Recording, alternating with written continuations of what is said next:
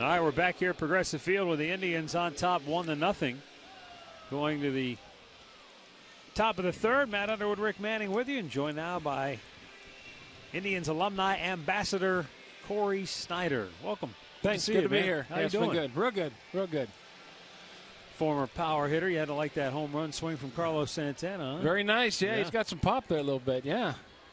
Needs a few more RBIs, but other than that, he's okay. Yeah, that's right. That's right. You've been following. Yes, he has. That's right. Scotty was up here last night talking about, he said when you two went out to throw out the first pitch, they were sitting so close together down there, you weren't sure you could so get close, it. I know. He just didn't hurt anybody. Exactly. Now, you had a tremendous throwing arm. In addition to being a great power hitter, you had a throwing arm that was second to none, I think, in the outfield during your time. How did you get better? I mean, how did you harness that ability to throw? Me and Joe Carter, long toss every day. Yeah. We used to throw foul pole to foul pole, I mean, every day just to get it strong, keep it loose. And it was just, I took pride in throwing people out.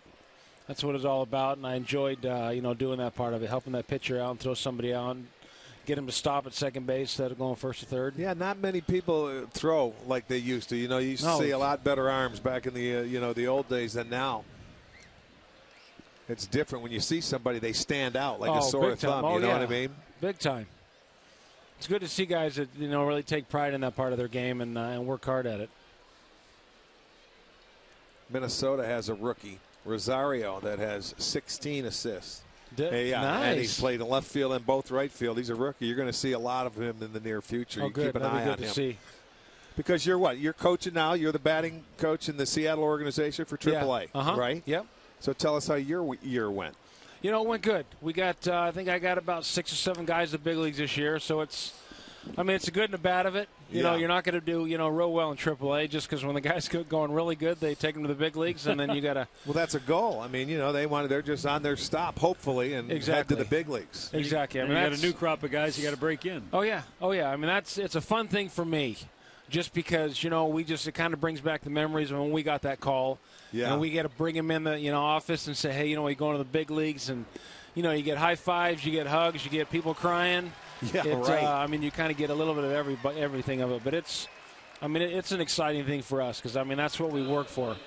Work to get them there, mentally prepared and physically prepared to play in the big leagues, and it's neat to see. How much, when you're the hitting instructor, do you go to the video and do the hitters look at it in AAA? Oh, a lot. They video everything. So everything is just like the big leagues. They take everything as they would at the big league level. Everything. It teaches them. I think the biggest thing is video is teaching them what to look at, because they just go in and look at the bad things. Right. What did I do wrong? How come I didn't get a hit? Why didn't I do this instead of how did the guy get you out? Right. What did he throw you? Seeing routine, seeing what they're trying to do, and they kind of go in there and look at the wrong things, but get them used to doing it right. That's the key, is what to look for. I mean, you can look at a video all day long, but if you don't look at the right part of how the guy's getting you out, how are you going to make the adjustment? Oh, exactly. That's the key, and it's just at that level, it's just minor adjustments, not any overhauls, and it's understanding that process is. We're in AAA. Physically they can play in the big leagues. Yeah. It's just making them smarter.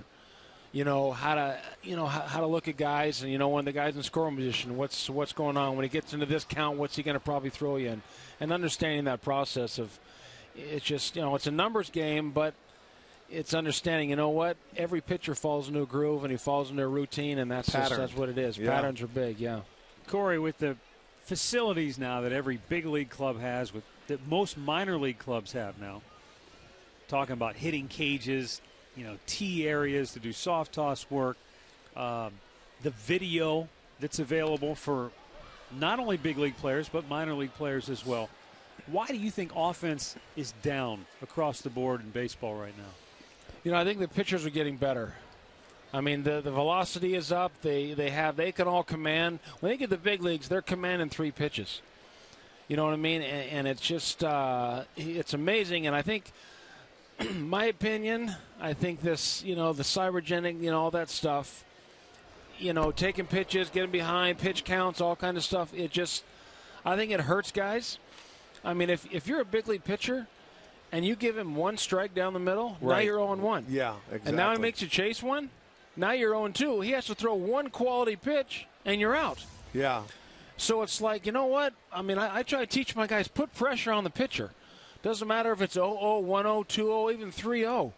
You know what? Take a swing at it, because if he feels like, you know what, they're going to swing at any count, he's going to start picking, and then you're going to, I guarantee you're going to have more walks. You're going to get yourself in better counts.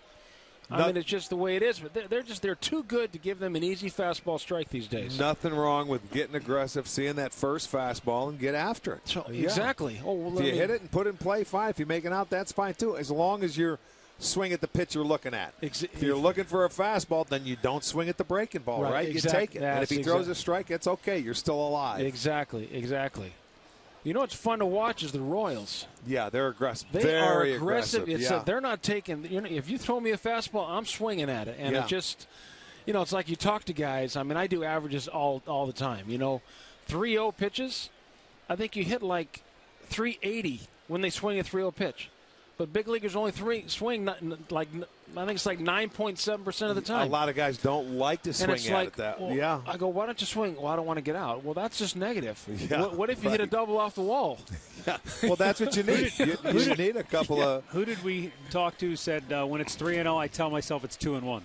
That was Cal Ripken, wasn't it? Yeah, was that who it was? I think it was. That's a pretty good guy. Well, he said he didn't like swinging at a 3-0 pitch. That's right. Because so I tell myself he said he'd always I'd tell myself it's 2-0. And he ended up swinging at it. Doing well. I said, well, I always go up on every pitch and say it's 2-0. Exactly. I'm telling you, if you could do that. I mean, when you're almost guaranteed, here comes a little BP fastball at 90 miles an hour, and it's coming, you know it's coming. Yeah. I mean, that's the thing. People don't realize hitting, you're failing. You can succeed into hitting, and you fail 70% of the time, and you can be a very successful hitter. So most of it is mental. You have got to reprogram your mind every time you go up there. And that's the toughest thing about the daily grind of baseball is trying to stay positive and, you know, healthy, and you're into it every step of the way. It's hard to do. By the way, guys, the last 5 outs for Corey Kluber have all been via the strikeout.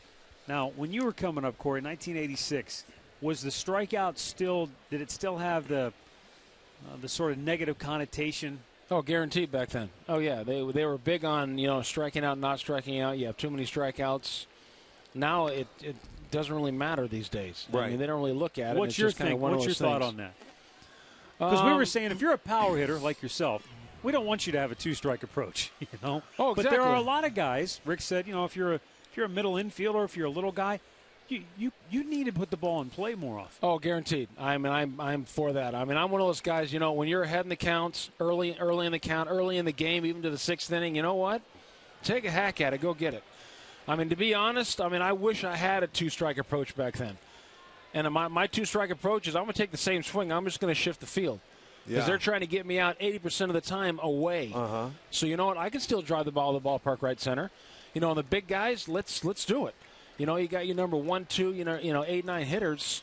You know what? Choke up a little bit or wide out. Do something just to keep your swing shorter and put the ball in play because you got to get on base. They're the big guys bring in. Right. They're the table setters. You know, if you have 3 power hitters in that lineup, it's a good team. You know? Oh, yeah. I mean, legitimate power hitters. That's a great team. You look at all right, out of the clear blue, let's go to Toronto when you got Bautista, Encarnacion, and Donaldson.